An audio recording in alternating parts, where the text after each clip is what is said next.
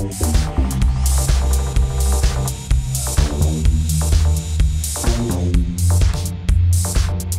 I'm Mark Burnett. I'm an Ableton Certified Trainer. I'm a co-founder of Funk and Deep Records,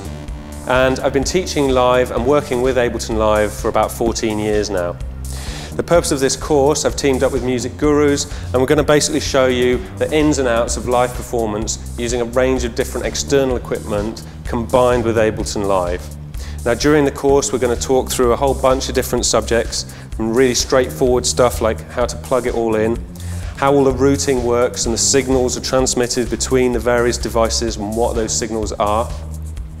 how I'm controlling those signals and how I'm manipulating the devices, what kind of parameters I'm using to do that, and we're going to talk a lot about mapping and how I use mapping to facilitate those kind of changes in delivery of a performance.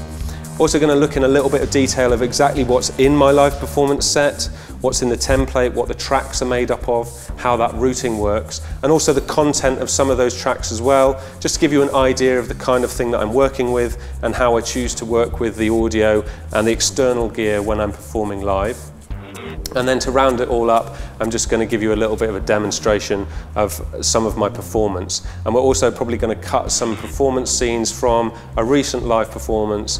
into the content, just to give you a bit of context as to how it looks like when it's being delivered and what kind of interaction is going on between myself and the various controllers and bits of hardware.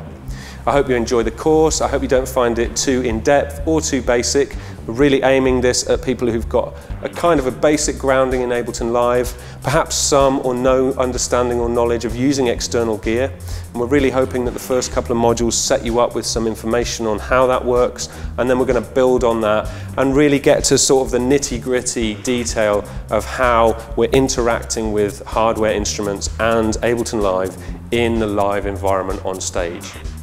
Hope you enjoy it, and if you do, please get in touch with us and let us know what we can give you to help improve your game.